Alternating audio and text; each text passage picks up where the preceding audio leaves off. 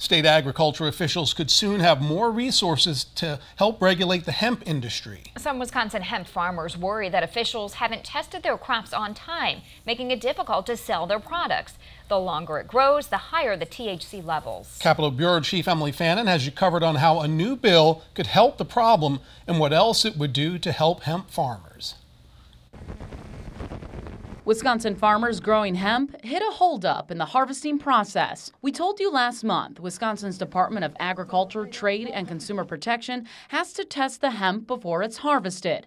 But some farmers are concerned the testing is taking too long, and the longer the hemp grows, the higher the THC levels. New legislation being considered right now would allow DATCAP to hire additional companies to test hemp.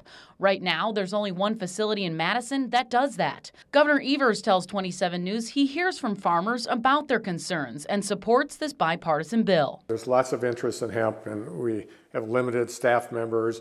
People make appointments to go out to the farm, and it's not a good day because the farmers are, obviously doing lots of other things. The bill is sponsored by Senator Patrick Testin, who told us these changes would comply with federal law and will allow farmers and processors to operate more smoothly. We have a lot of people interested in doing it, and we have a limited number of people to do the testing. The proposal would also allow farmers to take their crops to a processor to lower the THC levels instead of destroying their fields. DATCAP said this legislation would provide tools and resources for farmers next growing season to help them be successful. We're doing the best job we can. We're hopeful that the new bill will provide better parameters around that so that we can move forward. While this bill gives DATCAP more resources, it's up to the department to decide whether they'll actually use them.